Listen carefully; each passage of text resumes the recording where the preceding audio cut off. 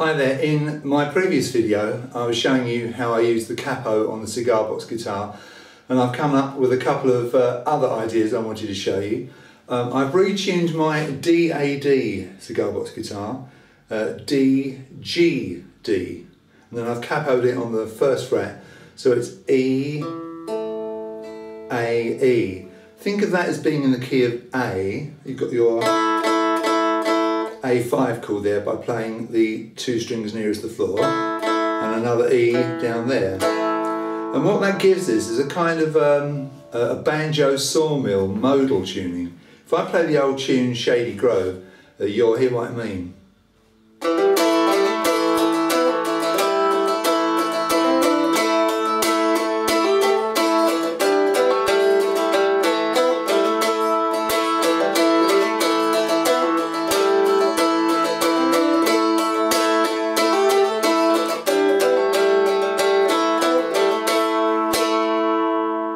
And I think that sounds really nice. Just to explain that a little bit. So you basically got your drone A and E, so your A5 chord droning.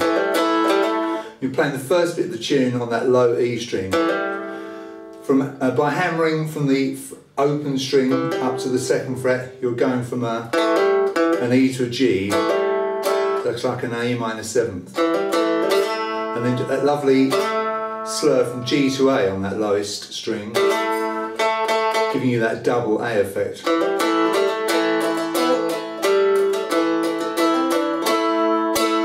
And then the lowest note becomes the A. So you have the A root, and you're doing the hammer on from the E to the G, but on the highest pitch string. See?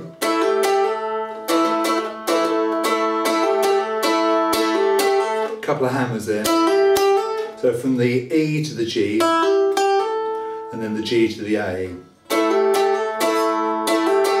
Back to the open E. Then we have a kind of a G chord, because you have on the lowest string you've got G, and on the middle string you've got D. So it's a little bit flimsy, that bit, not quite so strong as it. Work your way back to the root.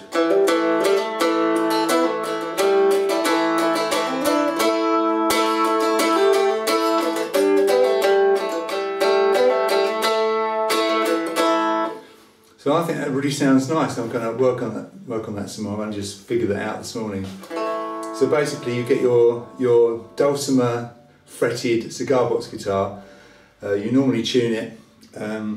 Well, this one D-A-D, but tune the middle string down a tone, so it's D-G-D. Capo it in the first fret, so all the frets are as a kind of a different order, if you like. So you basically got that minor feel that I was talking about before. But then you have a tune in the key of A minor, or A sawmill if you're a banjo player. Let me just play you a tune in normal tuning just for a moment to demonstrate my next capo trick. I'm going to play this tune, which is the Earl of Mansfield. I'm just in standard DAD tuning.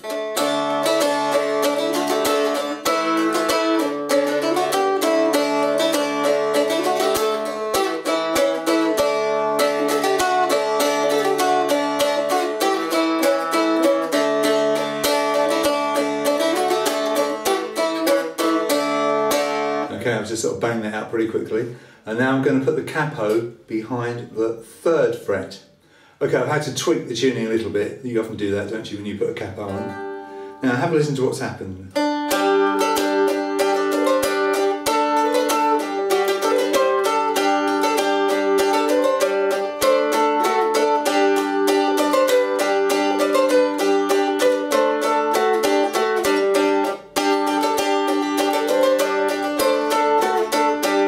Excuse the playing, it's a bit rough, I'm just sort of rushing through this. But you can see what's happened. Whereas I was playing in the key of D before, it's come up D, E, F sharp, so I'm now in G. So it's a way of transposing up a fourth. And you've got the first two frets, your two big frets like they are here, you see? So everything's been moved up. The only thing that's different is you've got that fairly useless note there. that we're in G, so G, A, B, C, you've got that sort of C sharp there, which isn't much use. I suppose you could